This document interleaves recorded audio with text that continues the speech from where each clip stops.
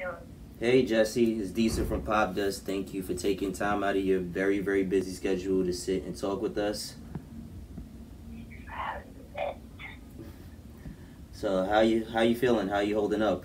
I'm good. I feel like trying to stay healthy. I hear that. So we're just gonna get right into it because I know you got a busy schedule ahead of you with the release coming tomorrow. So first question is, describe to us the meaning behind the title, Being Human in Public. It's kind of just about having your flaws out forefront and kind of embrace talking about things that, for me personally, it's about being, especially in a society where I feel like puts on a lot of layers. And then the internet on its own, I'm almost Instagram, Twitter, everything provides this opportunity for you to have to make yourself, for you to have to talk to yourself. So being public for me is basically just as strict down as you can get.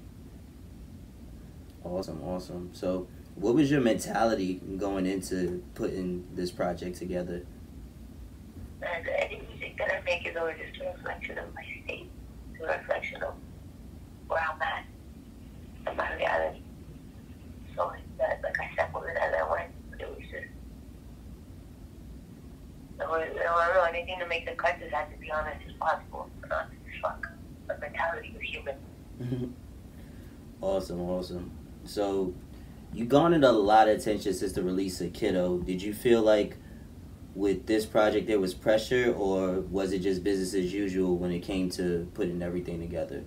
I don't know, man. It's just a reflex. It's like if you ate something that your stomach didn't like and poison or something, and your body's like, I gotta throw up. It's not like your brain. It's not like you're constantly thinking, oh, I need to throw up. That's your body's reflex. That's your body's reaction. Something doesn't feel good with that. So often that's how I feel about songs. Sometimes I have this emotion of something that I went through that's just not sitting right. It just comes out. Awesome. So it's just a reflex. Awesome. Now, your music has become the voice for women who aren't trying to be confined by the labels that society has placed on them. Did you maintain that same fire on this project, or are you looking to broaden your audience by making the content a little bit more inclusive? Like, I don't clock it out. I don't draw fucking blueprint, demographic and shit. I feel like when you do that, you lose some of the purity of what music is. Again, it's just been a reflex. I'm just being me. Awesome. If that's what's resonated, that's what's dope. As we all know, you were featured on Eminem's, latest album, Kamikaze, on 2 songs, and amazing songs, by the way. What was some of the advice that you received when you worked with him? Because I imagine he was just a wealth of knowledge, and he's a legend in himself. So what were some of the tips that he gave you when you guys worked together on his album? Honestly, he gave me this really dope. It wasn't so much advice, it was just this dope compliment that resonated. And he said that I got one of those voices that you can hear and know right away that it's me. And you don't question who it is. And that was fucking dope to hear. And working with him was crazy. Being able to be in the studio and create it was crazy. The whole experience was unreal. I'm really grateful that he left this project. Awesome. And us as fans were super grateful that you're on the project as well. So in the last few years, it seems like Canadian artists have shaped and reshaped the music landscape across all genres. What would you say is the key reason why people from all over the world, like artists and fans, gravitate to you guys? Canadian artists? Yeah. Well, I think that us, I feel like we've had a plethora of music for a long time. We've had this community, particularly in Toronto, there's been music history, there's been hip-hop history there. However, I feel like after that shift, I feel like Drake pioneered that. I feel like before that, we have Chaos, we have Cardi, we have Julie Black, we have so much musical history.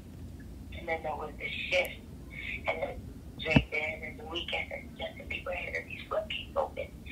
The cool thing about Toronto, cool thing about Canada in general, is that it's so multicultural. But obviously, when you go outside the city, it's not as much. In Toronto, I feel less than you in the city because it's so multicultural. It's so multicultural. You can walk a block and you don't block downtown and say like you've been to 10 different countries. If you can hear 10 different languages walking a block, you can go to like and have authentically like food from different places, authentic food from different places, and hear different music when you walk in. So I feel like all that affects it. And when you have, it's almost like having this like palette of so many colors, and it's not even like your color, it's not your flavor, it's not your history, but you're exposed to this your whole life, so you can't help but be like melting pot, you know? You can't help but be influenced. Yeah, so there's pretty much something for everybody in every capacity, but you guys tend to represent it a little bit better than other places might. Thanks. Yeah, so one final question. Halloween is coming up, and are you anticipating people dressing up as you this year? Me? Yeah. No, I feel like I got a ways to go before I do that. I feel like I got a ways to go before I do that. Before I see people doing that shit. If they do that, dope. But I feel like I got a ways to go. I still gotta make it bigger. I still gotta keep chasing it. I still gotta test with the shit that I need to do before I'm at that level, I think. Awesome. Well, at the rate that you're going, that won't be too long. But Jessie, we definitely appreciate you taking time out of your schedule to talk with us, and we can't wait to hear the new project. And congratulations on all your success, and good luck with everything that's coming up for you. Thank you so much, man. I appreciate you. Thank you for calling. Awesome. Take care.